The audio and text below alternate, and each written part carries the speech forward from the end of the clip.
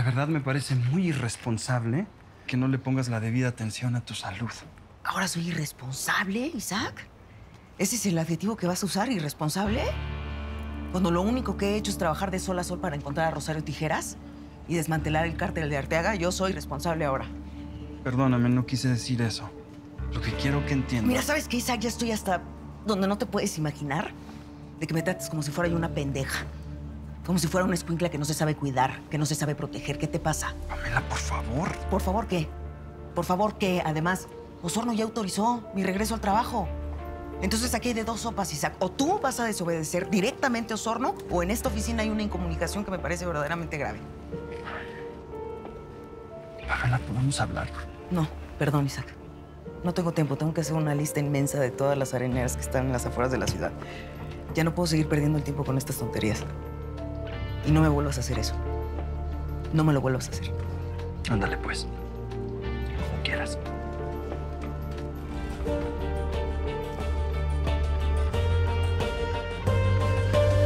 Ramírez, ya deja de ligar, güey. Oiga, yo no creo que nos vaya a dar tiempo de ver todas. Son muchas. Tenemos que empezar por algo. Mira, hoy nos vamos a concentrar en toda la zona de la salida a Puebla, que es en donde tenemos las autorizaciones. ¿Y si voy yo? Digo, para irme adelantando, porque son bastante. No. Vamos a ver cómo nos va hoy y dependiendo de eso ya vemos si cambiamos la estrategia para optimizar un poco más el tiempo, ¿ok? Ok.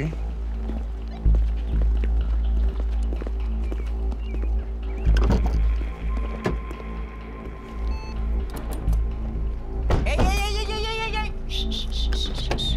Voy a ir con ustedes, Isaac.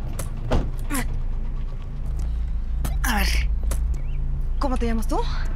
Mateo Prieto, pero me dicen el Guarro. El Guarro, te cae. Sí. Ok, a ver, deténme esto. Este puede ser un viaje muy largo para ti.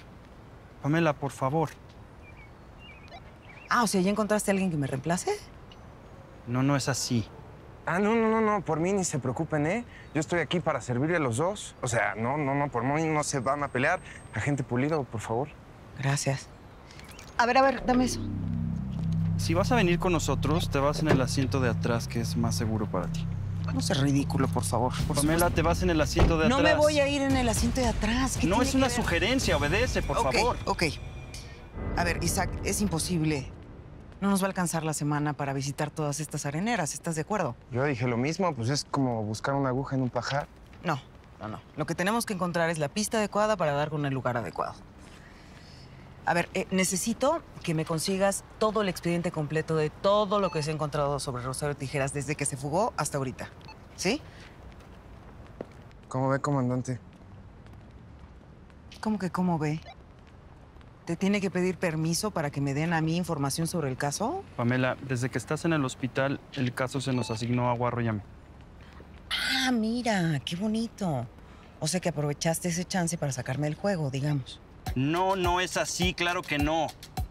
Busqué un compañero para avanzar más rápido en la investigación. ¿Y sabes por qué? Porque quiero encontrar a la gente que te dio ese balazo. Por eso lo hice. Oh. Y aprovechaste para que yo me mantuviera al margen de todo. No estás al mar. Guarro, cuando regresemos, ¿le puedes dar a Pamela, por favor, todo el expediente de Rosario Tijeras para que se ponga al corriente? Sí, comandante. Gracias. ¿Me ayuda? No, yo puedo. Bueno, con la puerta. No, yo puedo. Gracias. ¿Ves cómo sí puedo?